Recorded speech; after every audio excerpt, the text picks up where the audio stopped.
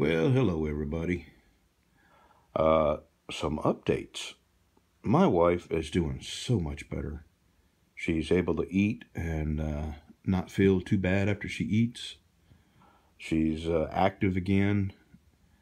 And me, 12 days now, I've had this viral bacterial lung infection. I'm on my 12th or 13th day and I'm almost over it. But I've coughed so much, I've just ruined my voice. My throat is killing me. So I may not get through this without stopping. I may lose my voice. All the babies are here. Sonny Bunny, Lucy Bell, and my buddy Breezy Boy. So, let me turn the TV off. Let me tell you about my wrist. There are bones between your hand and your wrist called the scaphoid. And there's just tiny little bones.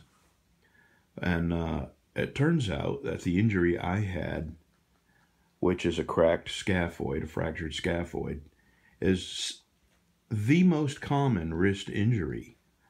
And it happens exactly how it happened to me. People falling and then catching themselves with their hand outstretched like that. And the weight of your body cracks the scaphoid bone. 70% of all wrist injuries are a scaphoid bone injury, fracture. So, I get my x-ray at the emergency room. My hand was swelling up so bad that I had to take my ring off because my fingers were swelling up. My wrist was swelling up. My arm was swelling up. And it didn't hurt immediately, but after a few hours, it was really throbbing and painful. So I get to the emergency room, and they take an x-ray, and sure enough, the doctor, the x-ray tech, and the nurse all tell me the same thing, that I have fractured my scaphoid bone. And I have an appointment for the next day to see what do they call it? An orthopedic doctor, a sports medicine doctor.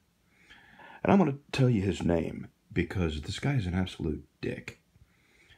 And his name is Dr. Wilson in Minden, Louisiana. So, I go there the next day, supposedly for a cast. And I've read up on this. And when you have this scaphoid injury, this scaphoid fracture, you have to wear the cast anywhere from 6 to 12 weeks.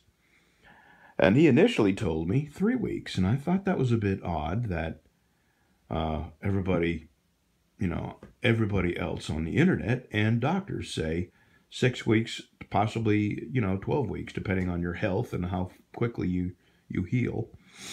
But 3 weeks, I've never heard of anybody wearing a cast for 3 weeks only. Okay, I get there, and Dr. Wilson pulls up the x-rays. First off, he's kind of a rude guy. Doesn't introduce himself, totally ignores my wife, and stands there talking to me with his butt in my wife's face. And it was the whole thing was like no other doctor's appointment I've ever had. Just bizarre and rude from start to finish.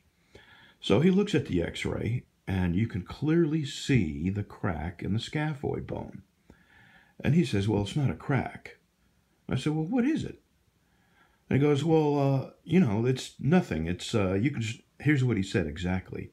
He said, you could stare at that x-ray all day. You could stare at that x-ray all day and see cracks everywhere. And we're all looking at it, me, my wife, his PA, and the doctor. And he's the only one that doesn't see the fracture in the scaphoid bone. His PA did. Anyway, he ends up deciding that I don't need a cast, which is, I was happy if I really didn't have a... But anyway, I absolutely have a cracked scaphoid, no doubt about it, fractured, cracked, whatever, same thing. And he says, well, I could give you a splint if that'll make you feel better. And I said, well, if you don't think I need something, then, I'd rather not have it. I have a lot of stuff to do. So he gives me a a splint, and I wear it for a day or two, and my arm is still killing me. I just stopped wearing it. And I did a little more research online. And if it's not immediately placed in a cast, it may not heal. And if it doesn't heal, you have to go in there and you have to have surgery where they screw the scaphoid bone together. And, you know, it hurts. I can make a fist. I can use these two fingers, which is really important. You don't realize. I mean, you could live without the other three fingers if you had to. But these two fingers, you do so much with them. Even buttoning your shirt. Try buttoning your shirt with one hand. It's impossible without these two fingers helping you. So anyway, I can move it some. I can make a fist. You know, it hurts to turn it. It's painful. And I'm just not going to go any further with it. I'm going to try not to use it too much. And I think that doctor's a whack job. Every other common accepted practice is a cast. But it's, you know, it's a week later and it's past the point where it's started knitting. If it was going to, it would, you know, have already started knitting by now. So I'm just going to be careful. And I have a project coming up, and that's what I'm getting at. I have a project that I can do with one hand. I'm going to paint my shop to match the color of my house. Remember the shed I rebuilt last year? And it come out really nice. The paint looks great. And it's the color of my house, almost exactly. So I'm going to paint my shop. That's a 1,000 square foot building. And I can do that with one hand.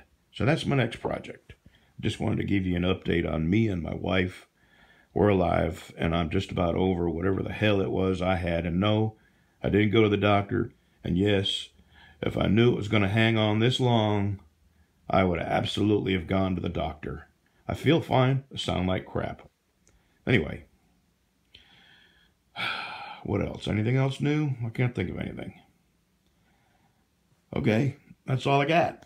Thanks for watching, y'all. I'll attach a couple of my usual dog clips to the end. See you soon. Your bump's getting worse.